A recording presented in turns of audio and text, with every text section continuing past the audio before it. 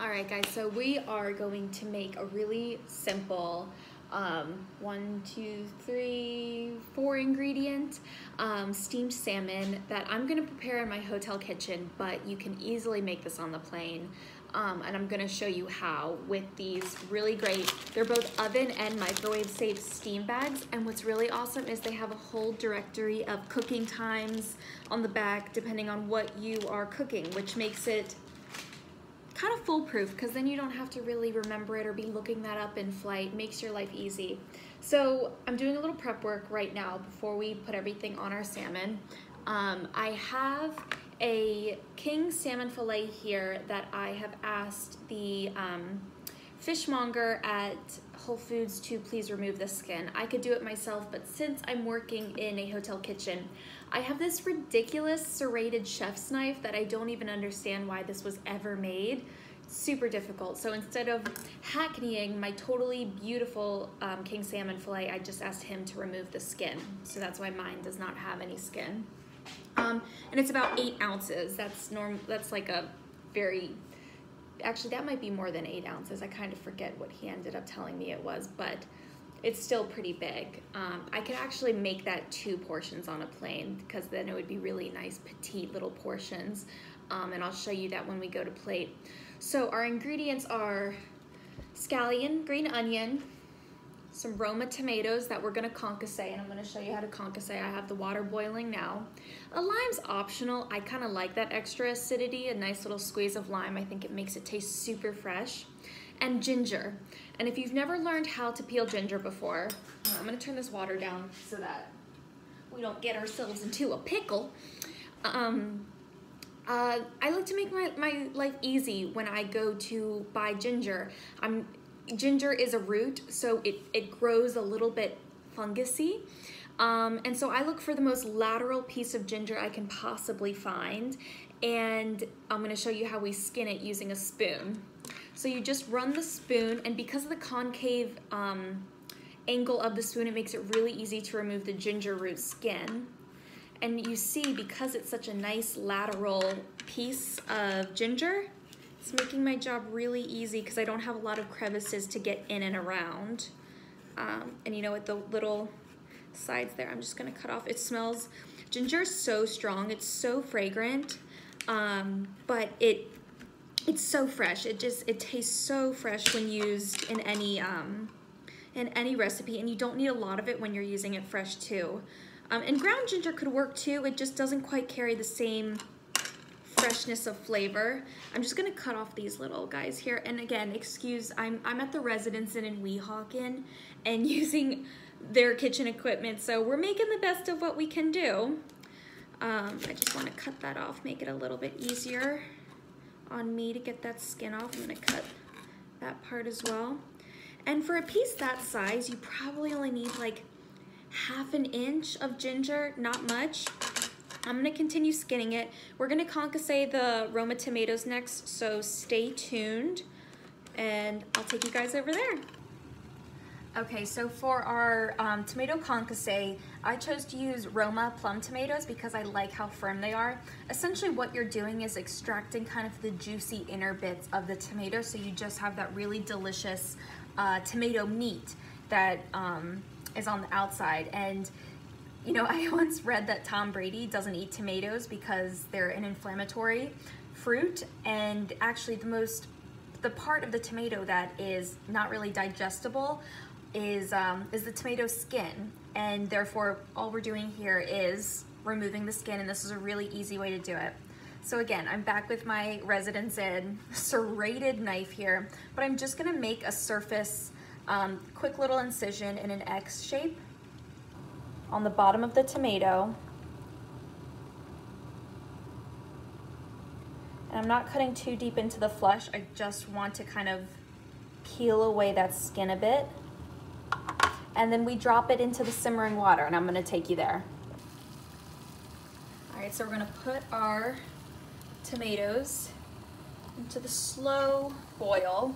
And I have a slotted spoon here ready to get them out when they're when the skin starts to peel away. And then I also have a bowl of ice here that will stop the cooking process once that skin starts to peel away and I put them in there because I don't want to cook the tomatoes right now. I just want to get rid of their skin. So I will show you what it looks like when they start to be ready. And this should only take about 30 to 45 seconds, maybe a minute, and you'll know when that skin starts peeling away, it's time to get them out. All right, so if you see that initial X I had drawn on the bottom has now almost carried its way up the tomato flesh. So that means it is ready to go in its ice bath. It's wrinkling away. This one too, see that, that line there? The skin is starting to peel away from the flesh of the tomato. And that one is done as well. So we're gonna let those cool down a bit in the ice bath to stop cooking. And if you were gonna do this on the plane, just warm your kettle up and put your tomatoes in the pyrex and do the same thing. It will work the same way and you're still able to remove the tomato skin in the plain galley without a cooktop here. Okay, so our tomatoes have chilled in their ice bath for a while, and you can see that initial X I made, a little incision, that skin is just peeling away. I mean, I don't even need a knife at this point. Normally you can use like a little paring knife and just skin the tomato down once it starts to peel away, but I don't even need it. I can use my hands just as easy. And do our second one here.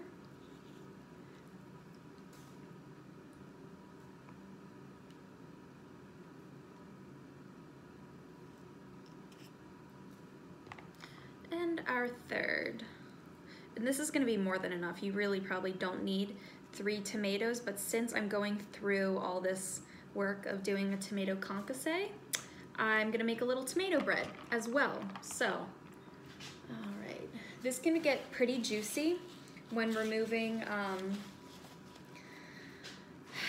the inside of the tomato, so have some paper towels or a kitchen towel nearby to kind of sop up the juices there.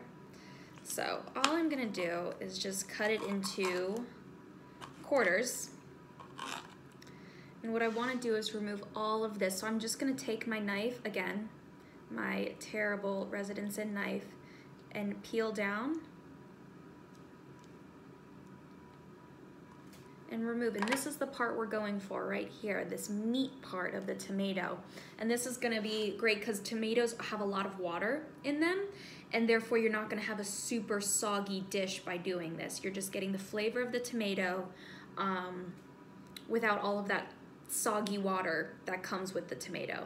So I'm gonna finish this up and then I'm gonna show you how we get our salmon into the microwave. Okay, so we have concassed our tomato. We have cut our green onion. It's kind of a little bright, let's see, there we go. And I have minced the fresh ginger root as best I could with that silly knife I had. And we have our King Atlantic salmon here. So here's what we're going to do. We're going to mix all of these ingredients together, place it on top of the salmon, get our salmon into our steam bag here. Another reason I really like these is because it helps with the smell, the odor of cooking fish. It really helps kind of keep that at bay a bit. So, and you could do these 1 per portion of fish. I probably would do like 4 max. This also helps keep your food warm. So I'm also going to do some spinach, put some spinach in one of our other microwave bags as well, with maybe a little bit of fresh garlic, and our salmon fillet is going to sit on top of that, that bed of spinach, and it's not gonna need a lot of flavor because there's gonna be so much flavor and juice and deliciousness coming from this guy that it's going to flavor our salmon already. So with all our ingredients, we're gonna mix all this up together. First, I love green onion, so I'm definitely going a little heavier on the green onion here. But it's such a colorful dish as well, and that's kind of already great when you have color working in your favor. You have freshness and that greenery. It's not those brown colors of other meats that you get. Not saying they're not delicious, but when food like this is already so colorful, it doesn't need a lot of garnish or a lot of decor. Doesn't need a lot of color, pardon me, a lot of garnish or a lot of decor because it's already so beautiful. So we are just gonna place this on top of our salmon fillet.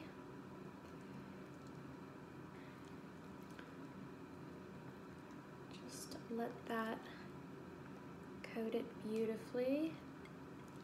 And I'm just gonna fill up as much surface area on the top of this salmon as I can, because the more surface area you cover with this mixture, the more flavor, the more moisture you're incorporating into it, and the tastier it's going to be. And according to our microwave bag, we are going to cook our salmon for about 3.5 minutes, but I'm probably gonna do 3 minutes. Just because I like my salmon a little bit more on the medium rare side. So, see that? And once it's in the bag is when I'm gonna dress it with our soy sauce. We can actually put a little bit on now. Just a slight little drizzle. And I'll put a little bit more. And you notice too, I didn't salt this fish before I put this on here. Soy sauce is obviously so salty. I don't want it to be too salty. So we're using the soy sauce as our salt here. I love soy sauce. Any recipe with soy sauce in it, I'm good. And also our lime, we're gonna save that for the end, so it's that extra little acidity juice going in. All right, this guy. This is like such a big salmon fillet to do with one hand, but we're just gonna slide it in, just like so. There we go. And I wanna save all this, get that in there too. Okay, I'm gonna put that in our sink.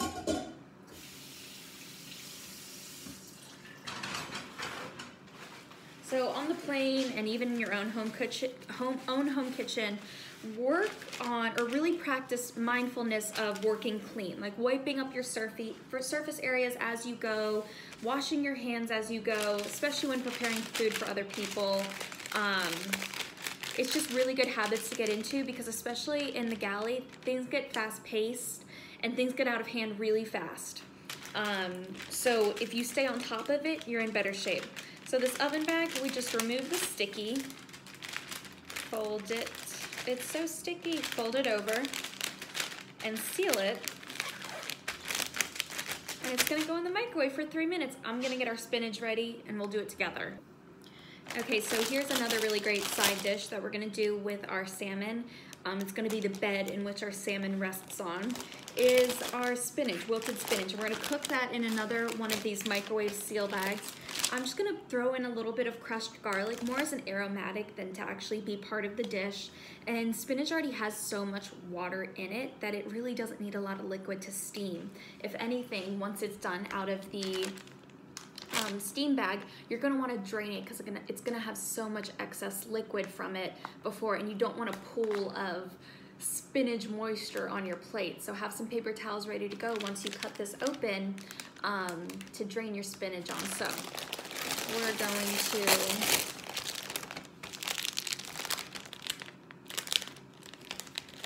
get our bag open.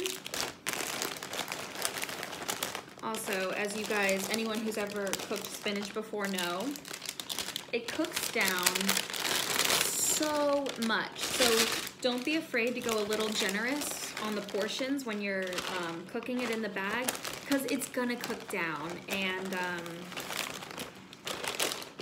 you're better to have a little bit more than less when using it. So I'm gonna discard these guys. So again, just taking some crushed garlic. It doesn't even need it, really.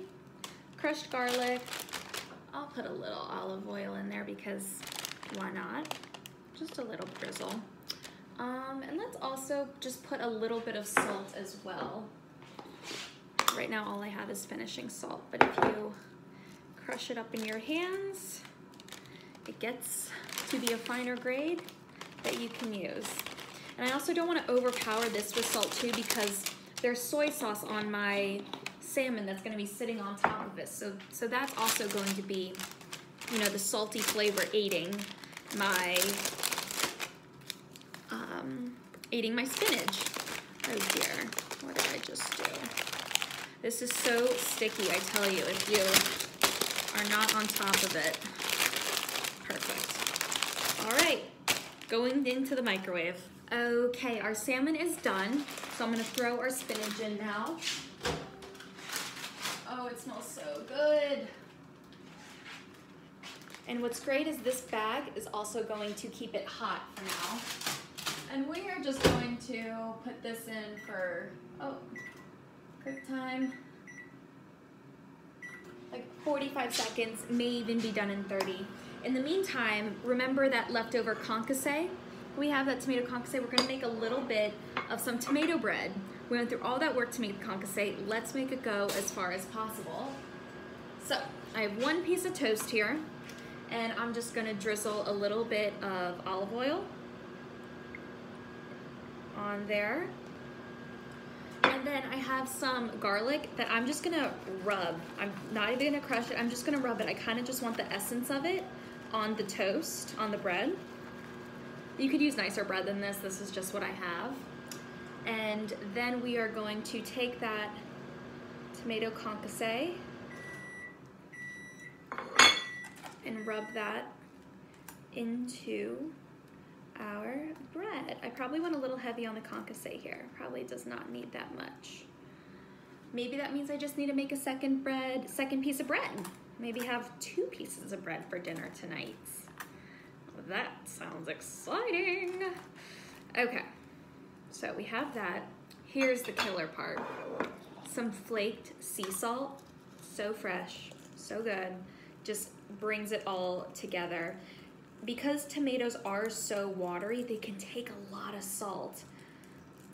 Perfection. And let's make it a little prettier, because this is like a normal piece of bread. Let's cut off our edges here.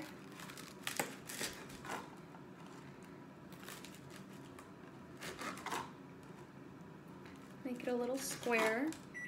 You can even cut it into little diagonal pieces here too. In fact, let's do that. That looks nice and refined and gourmet, like a little finger sandwich. And voila, a little tomato bread, little European tomato bread. Serving that next to someone's entree, if someone did that for me, serving me on a plane, I'd be so thrilled. Delicious. Okay, so we have our salmon. Oh, you know what? It needs a little bit more time. Let's do 1 more minute and we'll plate up when it's ready. So we have our spinach draining on some paper towels, getting some of that excess moisture out. And we are going to put that in the middle of our plate now. Kind of smush it down a bit so that salmon has a beautiful place to rest. And one thing is you do have to cut these bags open. I don't have scissors, so I'm gonna use a knife. Okay. And you know, this salmon is so big. It's a really, really big portion, so I think I'm actually going to cut it in half before putting it on the plate. So, sorry, tomato bread, please move on over. All right. On out. Oh, and it already is breaking apart. Oh, it's perfect. It's perfectly cooked at 3 minutes I put it in there for. All right, so our portion size, let's maybe do, let's do that big. That looks nice. All right, so here is our salmon. We're gonna put that right in the middle there. And there are some juices in the microwave bag that we are then going to use because that is so good. And it's okay for it to not look perfect. You know, this isn't like a fine sauce, so we're going to just drizzle that over.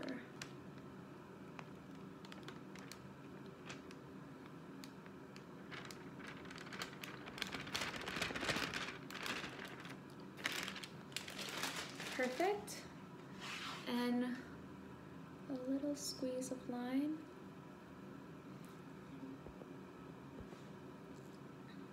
There, and voila. Easy salmon dish to make on board like you are a true chef in the sky.